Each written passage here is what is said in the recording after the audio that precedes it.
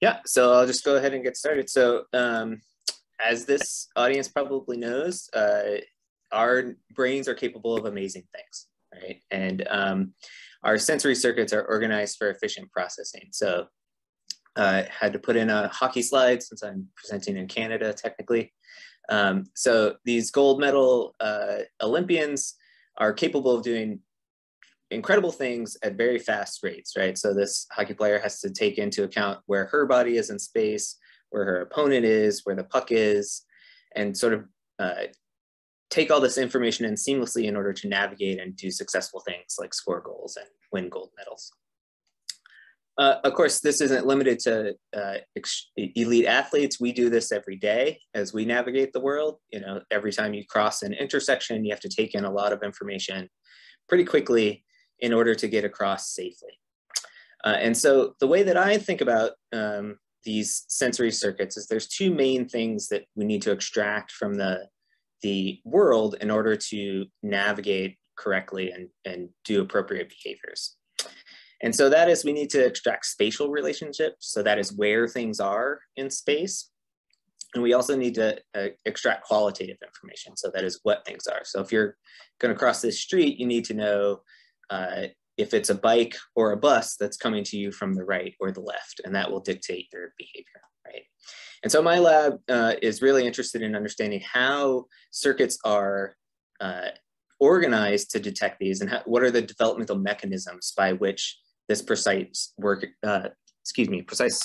circuit wiring is established. And this is an important problem, not just from a fundamental perspective, but sensory processing deficits are actually very common in a lot of neurodevelopmental disorders. So across a bunch of different disorders, this is one common thread. And so as many as 1 in 20 kids can experience sensory processing deficits. The real problem seems to be that it can amplify behavioral problems and interfere with therapy. So if you talk with occupational therapists that work with kids with neurodevelopmental disorders, the first thing they tell you is you got to get them in a sensory environment where they're not overstimulated or understimulated so that they can actually respond to things. Unfortunately, though, while it's a well-appreciated problem, the neural correlates of sensory processing deficits in a lot of these disorders are pretty poorly understood and kind of diverse. So for example, let's take a look at Fragile X syndrome, which I'll talk about some of the work that our lab has done with Fragile X syndrome. And individuals with Fragile X present sensory processing deficits in multiple domains. So the visual, somatosensory, and auditory domains. And there's been a lot of work to uncover what are the underlying, neurological connectivity problems and functional problems. And they are, there are some common things to all domains, but there are also individual things to each domain. So there's a lot of work to be done to figure out what is going on basically in these model organisms. And so our lab is really interested in understanding how sort of sensory information comes together in the brain and how those circuits develop. And to address that very complicated question, we focus on a structure in the midbrain called the superior colliculus, which is a midbrain structure that regulates reflexive sort of head and eye movements, although it actually does even more complex behaviors we're noticing here. And so interestingly, the SC is a multi-sensory structure. And so it in the mouse, at least, it processes visual information, somatosensory information, and auditory information, and then sends information out to drive motor behavioral responses.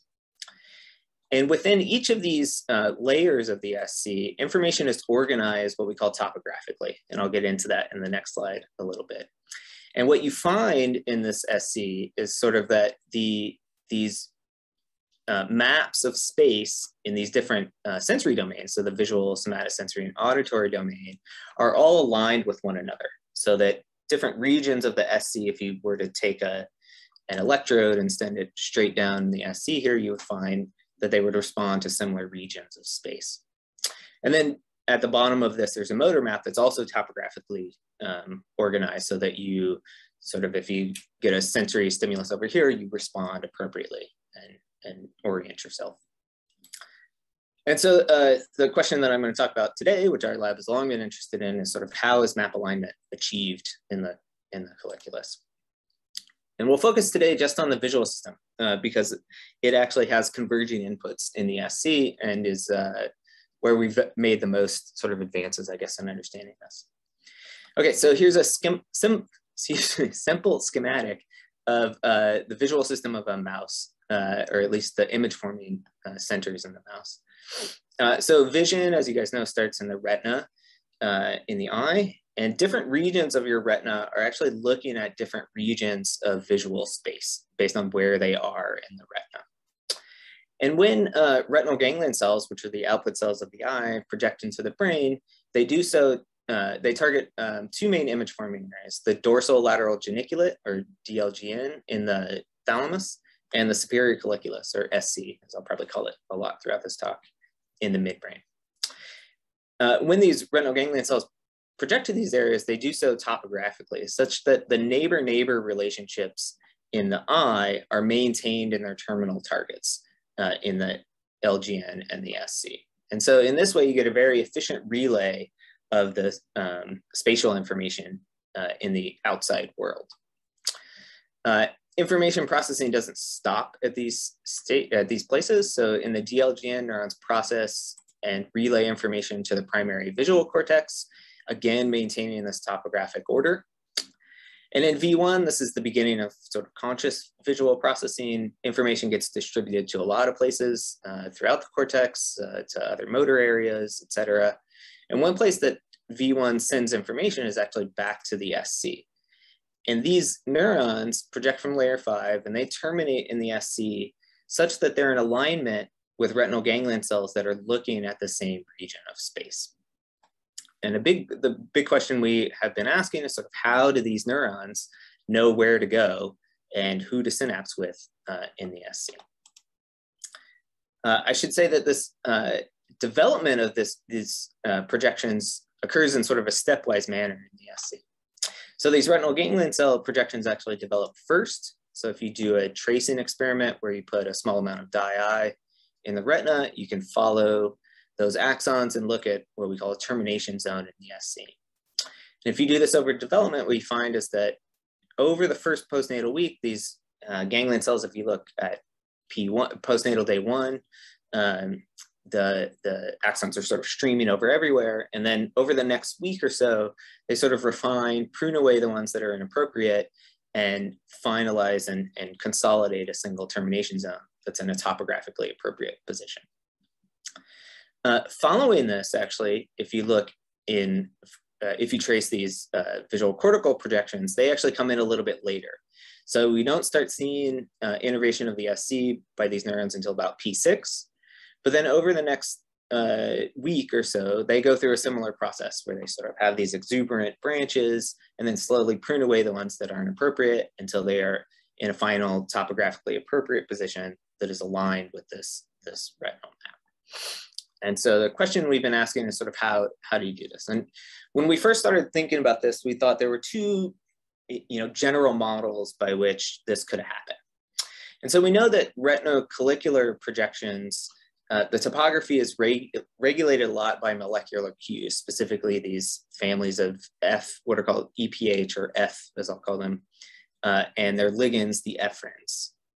And so one could imagine that you could simply use what we call the gradient matching model. So you could have gradients of the same molecules in V1 read the same gradient in the SC and thus get this sort of de facto alignment in the SC. And indeed, we know that these FA and ephrin A molecules are expressed in gradients in V1 all throughout the laters. And so they are sort of in the right place to do this.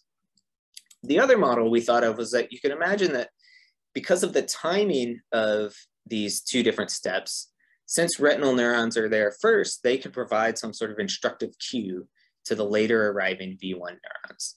And I'll get to this in a second, but this could be through molecular cues or through an activity-dependent mechanism.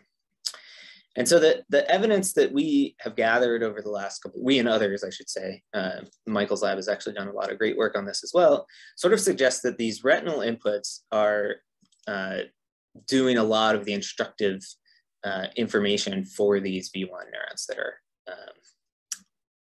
arriving later. And so I'll do a brief review of some of the most compelling evidence, I guess, in favor of that. And this is derived from using a very interesting mouse model that was developed 20 years ago now, which seems crazy, in Greg Lemke's lab. And so this is a so-called islet2 FA3 knock-in mouse model. And so what Arthur Brown did when he was in the lab is he knocked in the FA3 receptor tyrosine kinase into the islet2 locus. Okay, so why does that matter? So islet2, it turns out, is a transcription factor, originally identified in the pancreas, later in spinal motor neurons, and it turns out also expressed by retinal ganglion cells. So here's a in situ hybridization for islet2 in the retina. And it turns out it's expressed in about 40 to 50% of all retinal ganglion cells.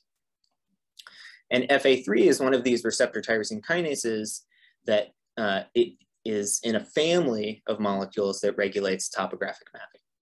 However, FA3 itself is not actually expressed by retinal ganglion cells normally. But in this mutant mouse, now you have a situation where all of the islet2 positive neurons are now expressing FA3 at very high levels.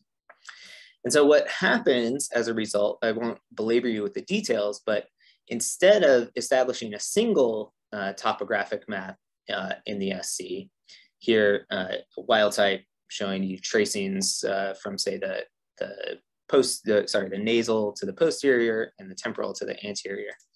What you get is a duplication of the map. So for each single injection of dye, you get 2 termination zones in the SC of these mutant FA3 knock-in mice. And they are topographically organized as well. So here they did side-by-side red and green labeled injections, and you see that this red and green are next to one another.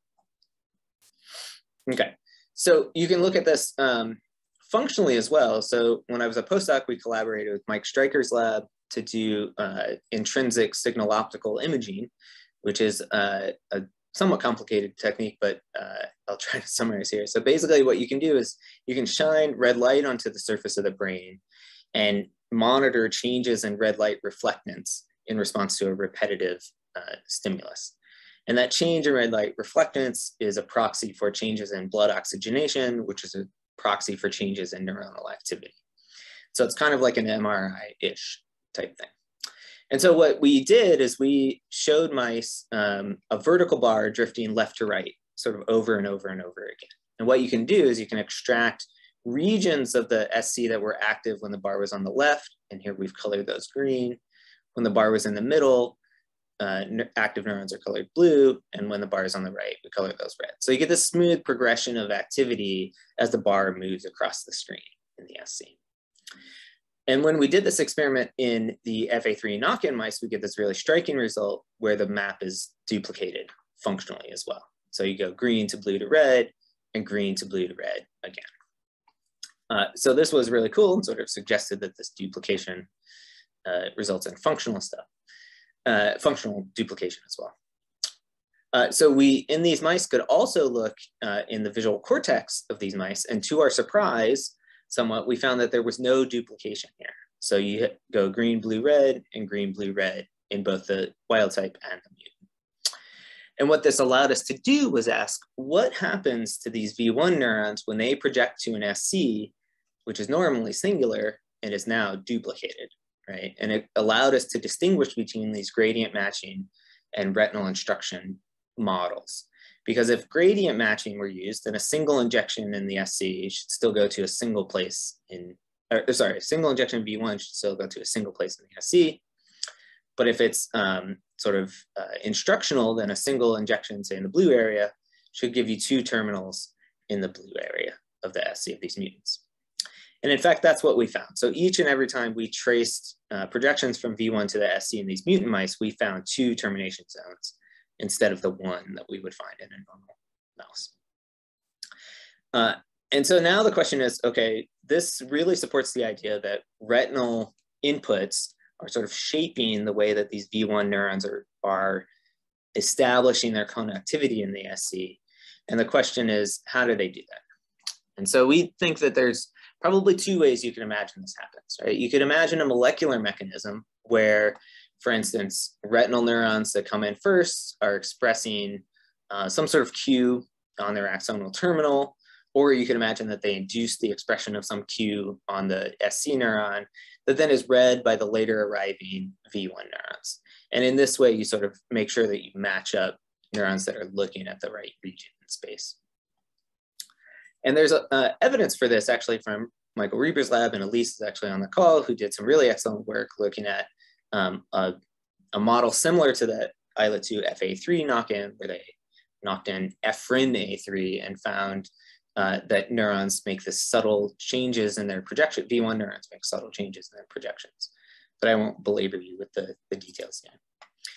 The other model is you could imagine that things are done in an activity matching way. So that is neurons in the retina that are looking at a certain region of space would have a certain pattern of activity, and neurons in V1 that are looking at that same place would have the same pattern of activity, and you could coalesce those inputs onto an SC neuron that has the same activity. And so what I'm going to discuss today is our work that really suggests that activity matching plays a very important role in the establishment of map alignment, perhaps in combination with these molecular matching strategies that the Reber lab has uncovered. We had sort of established that these retinal inputs are instructing these V1 neurons where to go in the SC. And the question is, how do they do that? And we're going to talk about this activity matching hypothesis and how we've gone about sort of trying to get after that. Okay, so in the developing nervous system, there's actually multiple sources of neuronal activity that sort of change over development. So embryonically, there are these waves of activity that start in the retina that are propagated throughout the visual system that are mediated by gap junctions. So we call those electrical waves. And then after birth, for the first like 8 to 10 days of life, these waves of activity, and I'll show you an example of them, are mediated by cholinergic signaling. And then after that, there's a switch to glutamatergic signaling, and then eventually the eyes open in the mouse around P14 or P15, and you have the beginning of a visually evoked activity in the visual system. And so based on the timing of the development of these visual cortical inputs coming into the SC, we focus on these cholinergic waves. So what do I mean by these? So here we're looking at top down on the SC of a mouse, both hemispheres of the SC. And what Timothy Burbridge from the Cray lab did here is he loaded the SC with calcium indicators. And what you're going to see is these regions of activity in the SC that propagate around the SC in these wave-like fashions. So local, closely neighboring neurons are going to be active at the same time, and then that wave will move on to another region. And a lot of work has been done actually looking at mutants in which a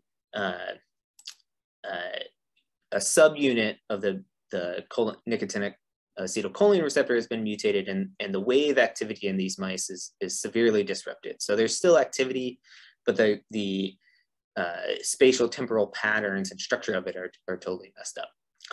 And it turns out that if you disrupt these waves, you disrupt topographic mapping in the SC. So both in the retinocollicular projection, and we showed in this cortical collicular projection, you have disruption, sort of a broadening, a failure of this refinement basically to happen in the SC.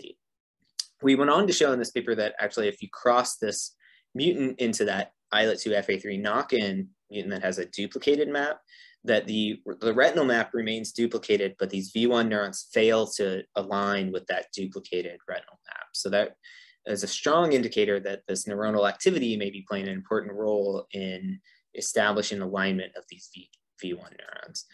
And so now the question that we've been trying to ask in the lab is sort of how does activity drive map alignment? What are the mechanisms downstream?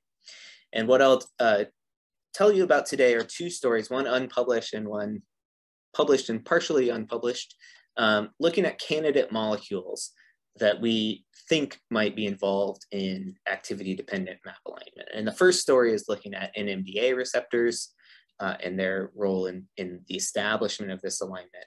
And then FMRP, which is the protein mutated or silenced in Fragile X syndrome. And our preliminary data suggests that it plays a role in later events like consolidation and maintenance of alignment. Okay, so these NMDA receptors, which you guys are probably very familiar with, are ideal candidates to mediate this activity-dependent alignment. And so the idea here is that based on Hebb's postulate, which is that neurons that fire together wire together. So that is at a synapse, if neuron A and neuron B are firing in a similar pattern, this will activate a cascade of events that leads to the strengthening of this synapse over time. Whereas if the neurons are not firing in the same pattern, that leads to weakening and eventually removal of the synapse. And so you can imagine how this can happen between two neurons, and it can also happen between multiple neurons. So if you have neighboring neurons that are converging onto a single cell that have similar firing patterns, then those, but the synaptic contacts of both of those neurons would be strengthened, whereas those that are not firing in the same pattern would be removed. And so you can imagine that converging retinal and collicular inputs that are firing in the same pattern, that's how you might get alignment of these cortical inputs. And these NMDA receptors are we think, ideal candidates because they have this unique feature where they are activated by neuronal depolarization. So that is to say, in the resting state, there's this magnesium ion that sits in the middle of the NMDA channel and prevents the influx of calcium and sodium through the NMDA receptor, even though glutamate might be bound. However, if the neuron is in a depolarized state, then this magnesium ion gets kicked out, and then now this channel can be activated by glutamate. And so this has made them known as sort of coincidence detectors. And in fact, these NMDA receptors have been shown to play a role in topographic mapping previously. So here's a study actually from many, many years ago in the rat where in the I think this was in the Constantine Patent Lab, they traced projections from the retina to the SC. And so here we're looking sort of in sagittal section, you can see a nice tight termination zone. But if you apply NMDA blockers like MK801 or AP5 to the surface of the SC during development, then you get a disruption of this topographic order. So you get these exuberant branches into the other regions of the SC. And studies in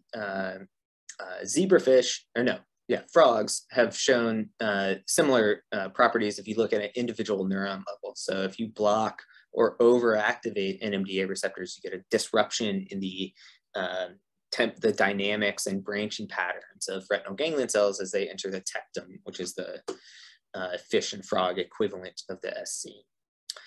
And in fact, the Ruth Hazer lab recently showed that there are distinct roles for both pre and post-synaptic NMDA receptors in regulating the branching, connectivity, and function of neurons between the retina and the SC.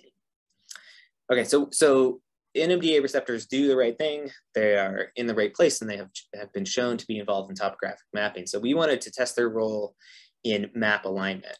But we were sort of faced with a problem here, right? So I previously showed you that retinal inputs are instructing these V1 neurons where to go. And if NMDA receptors are important for retinocollicular mapping, if we disrupt them the entire time, we won't be able to tell if we see a disruption in V1 projections, if it's due to the NMDA receptors or the disrupted retinal map. And so we thought about this a lot, and we came up with a strategy that leverages the difference in timing of these two events. So retinocollicular mapping happens during the first postnatal week, whereas this V1 mapping occurs in the second postnatal week. So what we wanted to do was manipulate NMDA receptor function in the SC in a temporally specific manner. And so to do that, we needed to make a tool to allow us to do that. And so we identified this molecule, actually searched the literature, and previous people had made lines that marked this population of neurons expressing tau1, which is a transcription factor that plays a really important role in hematopoiesis and endothelial cell differentiation. It turns out that it is also expressed in the brain, and really specifically in the superior colliculus, especially superficial layers where all of the events that we are interested in investigating occur. And so what we did is we made a new mouse model where we knocked in a tamoxifen inducible version of Cre to the 3' untranslated region of the tau1 locus. And so this allowed us now to hopefully manipulate gene expression in the SC in a temporally specific way. And so in fact, if we made these mice and if we cross them to a TD tomato reporter mouse, we can show that they mark neurons in the SC and throughout the midbrain, but they do not, and so here's a closer up view of SC expression in the TD tomato reporter mice. Importantly, they do not express in the retina, nor do they label neurons in V1. And we show that we can have temporal control. So we can inject tamoxifen at different times in development and look a few days later and find that we have this ability to give tamoxifen, early on at P0 or P5 or P10, all the way out to P30, and we can still label neurons in the SC. So this is a really nice and powerful tool that's going to allow us to ask our question. Okay, and so the idea here is that we're going to cross these tau1 mice with mice that are floxed for the NR1 or GRIN1 allele, which is the obligate subunit of the NMDA receptor. And so we're going to look at these combination mutant mice in which we inject tamoxifen. So the first thing we wanted to do was verify that we could do this. So the experiment strategy is that we're going to let retinocollicular map develop normally up to P6 or so, and then we'll start injecting tamoxifen daily from P6 to P8. And then we wanted to look at NR1 expression by qPCR. And so we have a probe that looks in this flox region. And to our delight, we are able to knock down NR1 expression in the SC. And importantly, we do not knock it down in other regions like V1 or the retina in these mice. Okay, so now we have a tool and we can ask our question. So now the experiment is we're going to give tamoxifen, and then we'll inject dye around P10 and then look at P12 when the visual cortical map is mature. Or actually look in the retina first, because it's important. We want to make sure we don't mess up retinocollicular topography. And so that was the first experiment we did. Here we're tracing from the retina to the SC. This is what a control mouse looks like. This is what a mutant mouse looks like. And you can see that we see no difference in the topographic order or size of the termination zones in the SC of these mice. So this is for the retinocollicular projection. And then we do the same experiment, but now tracing these V1 to SC projections. And so in a control mouse, we get termination zones that look like this. But in a mutant mouse, now we see an enlargement of these termination zones, suggesting that these NMDA receptors are playing an important role in establishing alignment of these, or at least refinement of these V1 to SC projections. And interestingly, this is for the aficionados in the crowd. We actually find this really interesting phenotype where we get most of the time, or I guess half the time, we see a sort of single large termination zone. And then about another half of the time, we get this sort of splitting effect where you get sort of two or a duplication of the termination zone. And this phenotype is actually strikingly similar to what the Reber lab showed in the Ephrin A3 knockdown mice. And so we think maybe there's some sort of crosstalk between NMDA receptors and Ephrin signaling and sort of a convergence of molecular and activity-dependent matching in the SC potentially. The next question we wanted to ask is, when is this NR1 or NMDA receptor function required? And so we started looking earlier in development and asking if we could detect, is this really a role of NMDA receptors in refinement of these visual cortical projections? And so here we're looking at P8.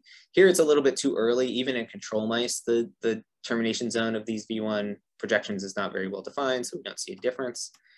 But as early as P10, we are able to detect significant change or enlargement or reduction in refinement, I guess you could say, in these V1 projections in the ESC. So really suggesting that these NR1 or NMDA receptors are playing an important role in the refinement aspect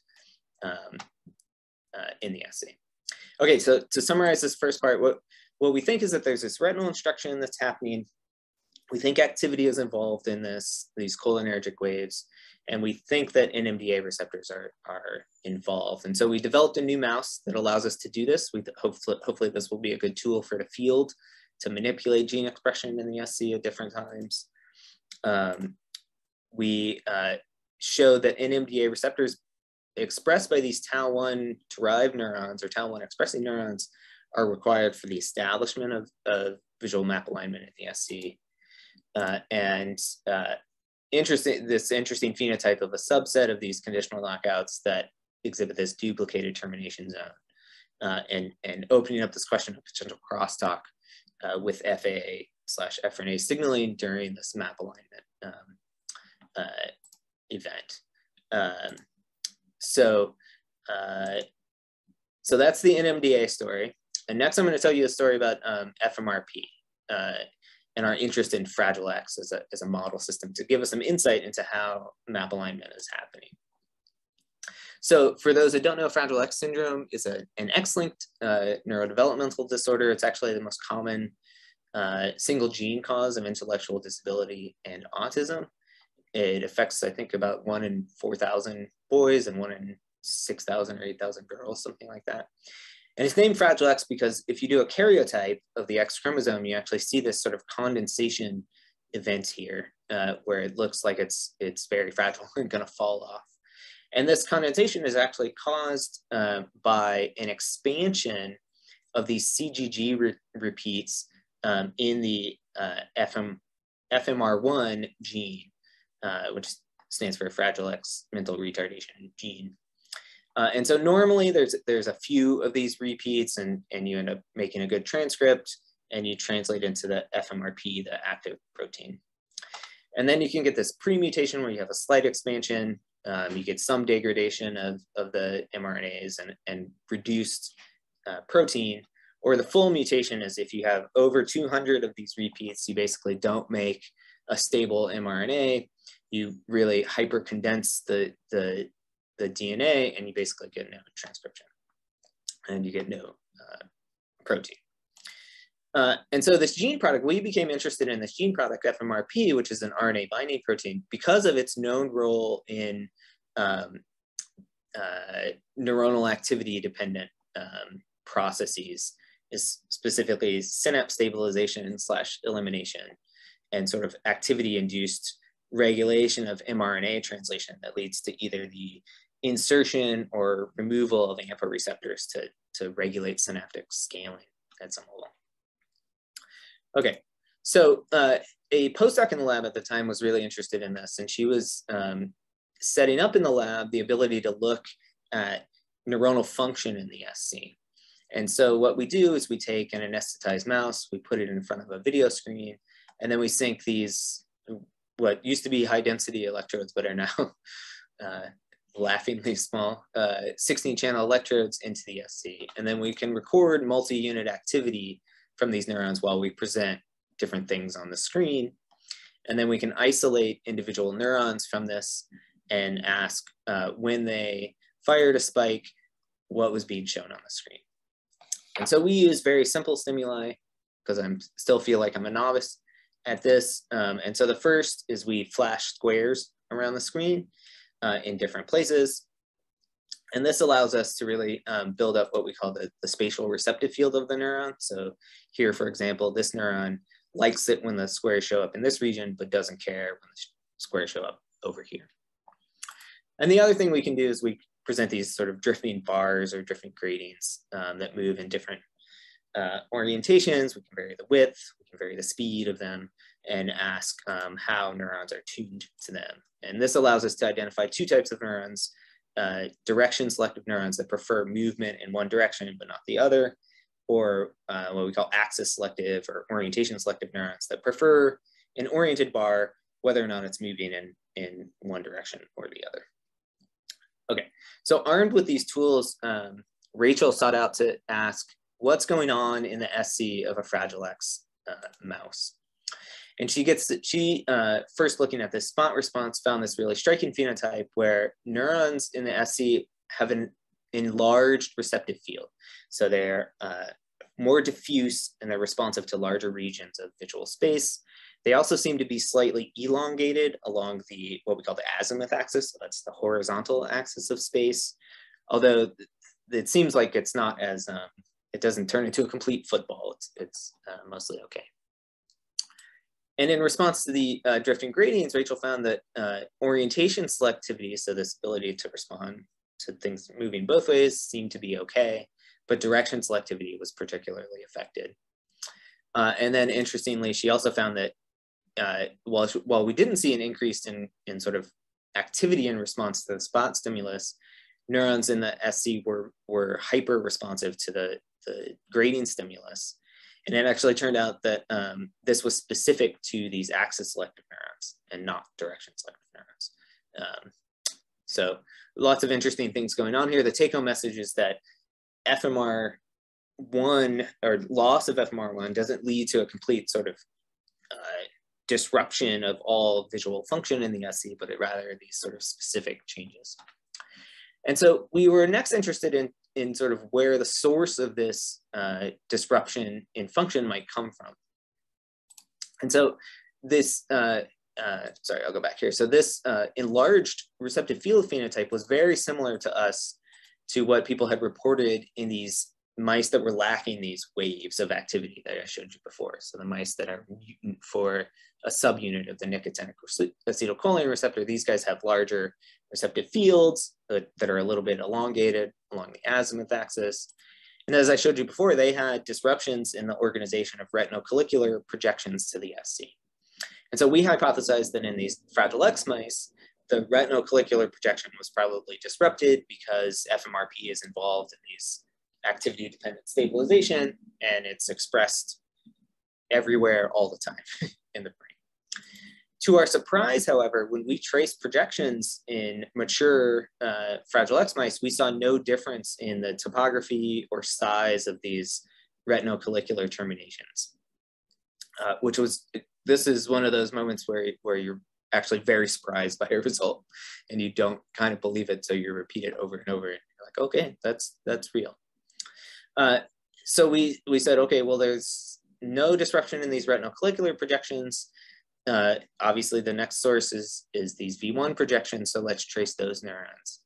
And strikingly, we see this significant increase in the termination size of V1 projections to the SC in these Fragile X mice, almost to the same degree that we see this increase in receptive field size. So really supporting the idea that it's this expansion in V1 territory that may be driving the functional phenotype, although we can't really show that.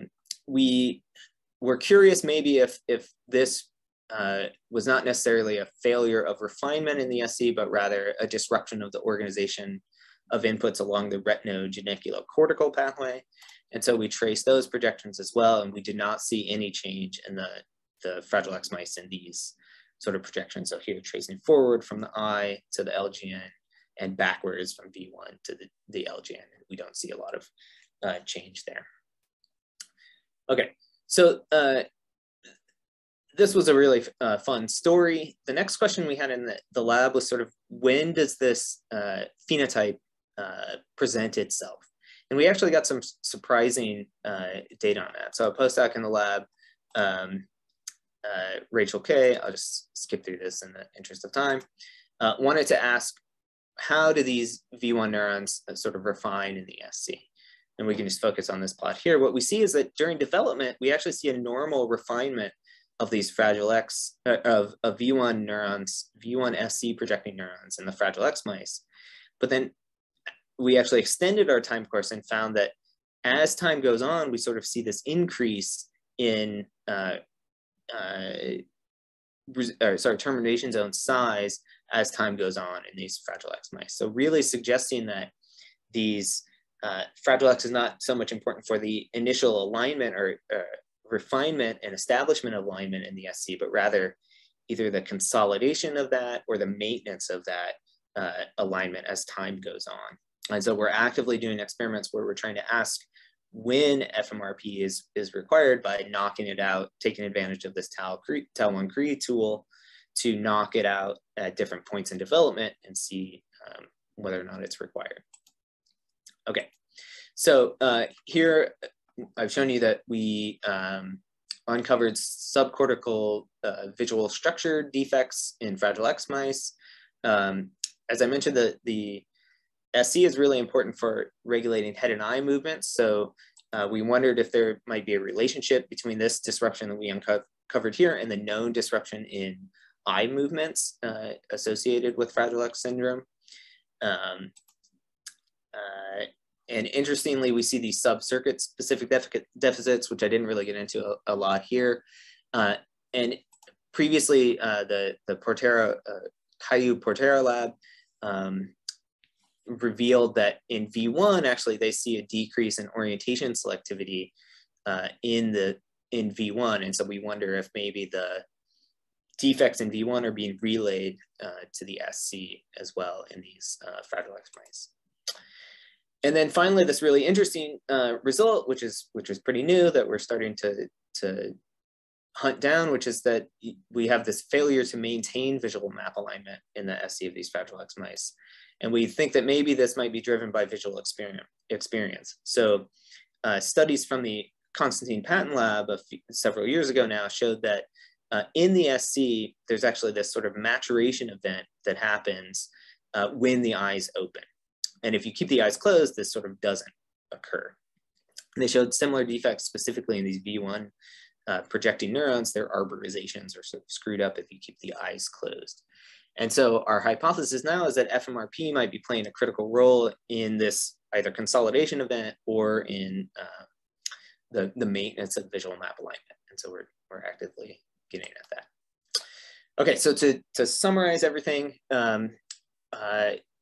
the development of visual circuitry in the SCs goes through a few different phases. This is sort of our working model. And so the first step is RGC mapping. And these retinal ganglion cells come in and over the first postnatal week sort of refine and establish topography. Following that, these V1 neurons come in, they go through a similar process of branching, refinement, and establish alignment in the SC. And then what we think now in combination with the Constantine Patton lab work is that there's active activity-dependent events that consolidate this alignment and maintain it over time. And so activity, we think, plays an important role in all of these different processes, but we think that how activity regulates them might be different at each stage. So that is to say, we know a lot about RGC mapping. People have done tons of studies and show that there's like this Hebbian-like spike timing dependent plasticity that happens there. It seems to be NMDA receptor dependent, and it is FMR1 independent, as we should. In contrast, visual map alignment, we don't know a lot about what the plasticity mechanism is. I showed you data today that suggests that it is also NMDA dependent, and it seems like it's FMR1 independent here. Whereas after the eyes open, you have this evoked activity, and it seems like there's more plasticity in the system than maybe we thought previously. We haven't probed the role of NMDA receptors sort of in this process. They could be involved, but our preliminary data really strongly suggests that this stage is at least FMR1 dependent.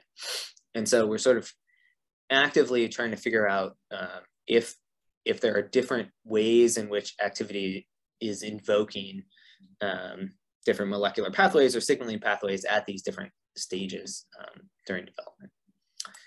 Okay, so that's all I had today. I want to thank the folks in my lab that did the work. So Christy was a graduate student in the lab. She did all of the NMDA receptor studies. She graduated last year and has moved on to brighter pastures.